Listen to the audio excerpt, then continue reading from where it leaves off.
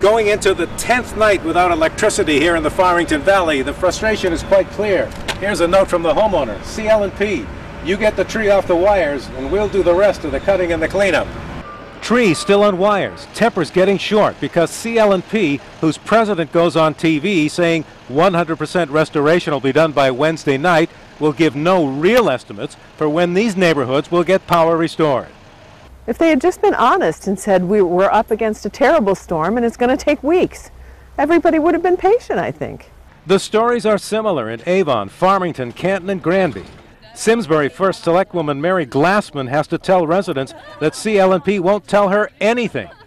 Desperate times have developed creative solutions.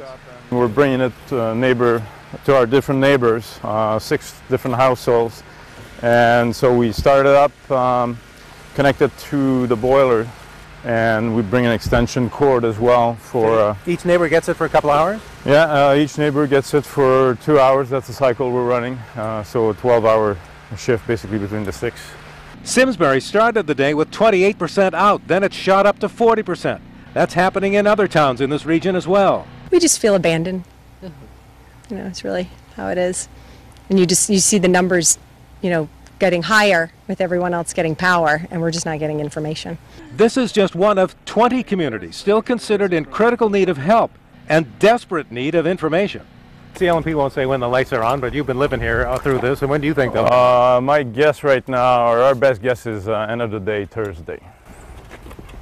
So that's as good as Jeff Butler's suggestion, so... Just 2 hours to get your house warm and to wash up. How long can this go on? There are crews working on the problem. These guys are from North Carolina. But for all of the damage here in the Farmington Valley, it's quite clear there are not enough crews. In Simsbury, Mark Davis, News 8.